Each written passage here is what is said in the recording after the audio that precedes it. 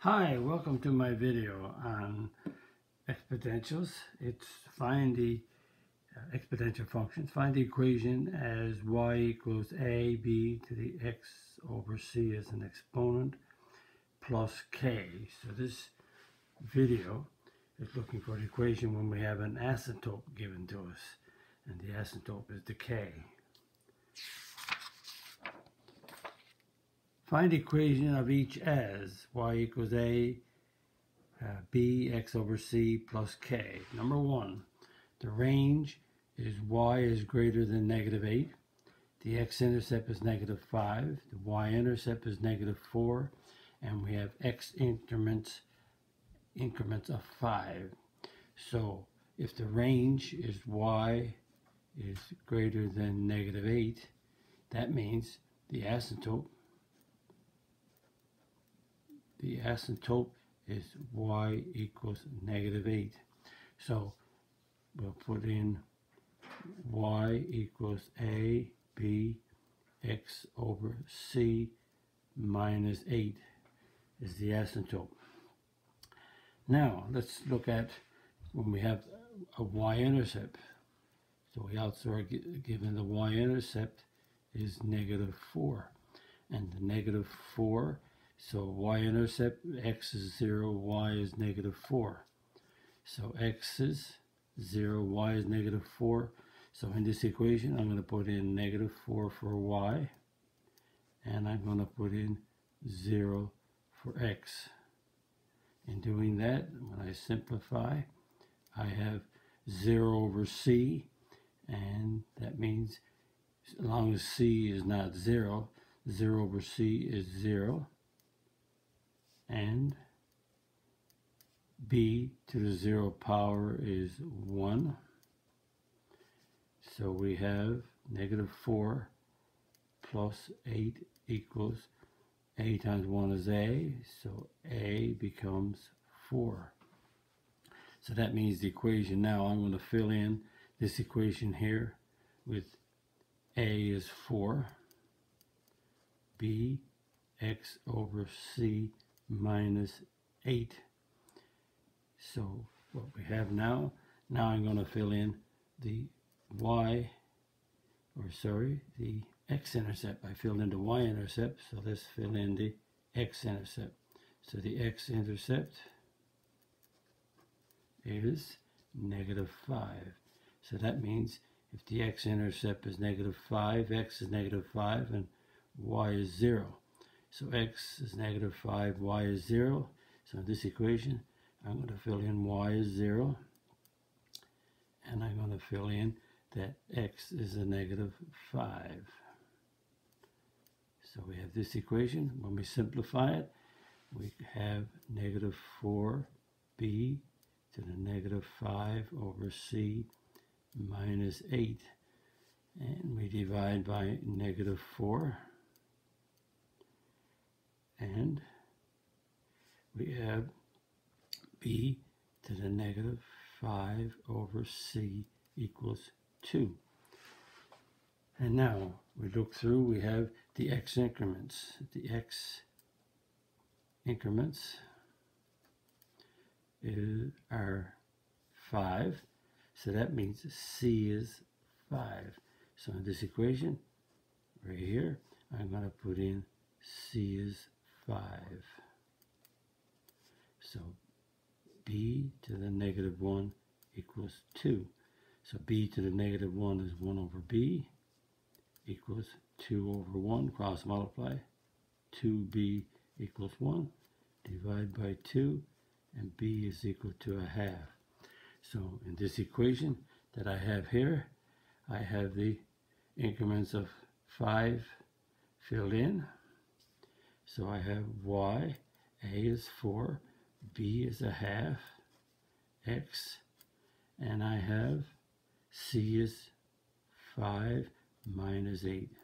So that's the equation that represents this info right here. And notice we have an asymptote of a -8. Now let's try another one. And this time I have a graph. And again, looking at the graph, the first thing I look for is I have a dotted line there, so that's an asymptote passing through y equals 1. 0, 1, 2, 3, 4, 5. So y is 1. So my asymptote graph, notice this is a growth curve, and as we go to negative infinity, this goes to 1.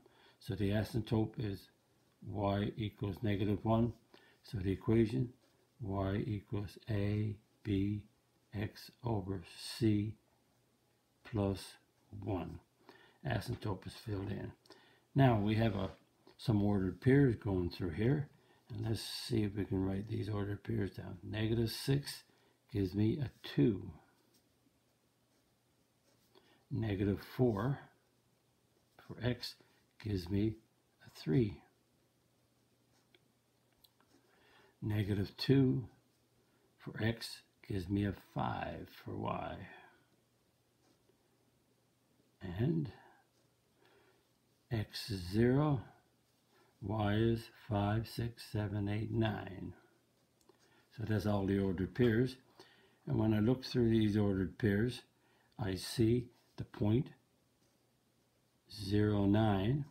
So I'm going to put 0, 9 into this equation. X is 0 and y is 9. So 9 equals a, b, 0 over c plus 1. So 9 equals a, and b to the 0. So 0 over c is 0, and b to the 0 is 1. So 9 minus 1 equals a.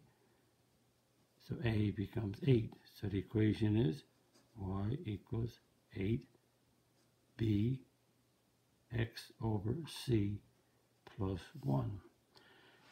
Now we notice that if you look at here, I'm looking at negative 6, the x values, negative 4, negative 2, 0. Notice the x values are 2 in the difference each time, so that means the increment change is 2. So y equals 8, b, c is 2 plus 1. So if we take any one of these ordered pairs here now and sub in, well, we already subbed in 0 equals 9, so we can take either one of these, we'll sub in. So let's take negative 2, 5 and sub in. That's x and that's y. So y is 5, 8, b, negative 2 divided by 2 plus 1. 5 equals 8, b to the negative 1 plus 1. So we have, we could go with either way. We can move negative 8b to the negative 1 is 1 minus 5. Negative 8b to the negative 1 equals negative 4. Divide by negative 8. So b to the negative 1 equals 1/2. So 1 over b equals 1/2. So let's go up here. Cross multiply. 1 times b is b. 1 times 2 is 2. So b is 2. So the equation becomes y equals, I'm subbing into right here, b is 2. b is 2, x over 2 plus 1. Remember we said the base was, this is a growth curve because as you go to your right, you're going up.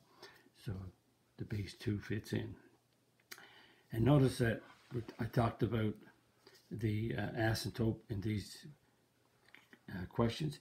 In the previous videos, we're finding the equation as y equals a, b, x over c.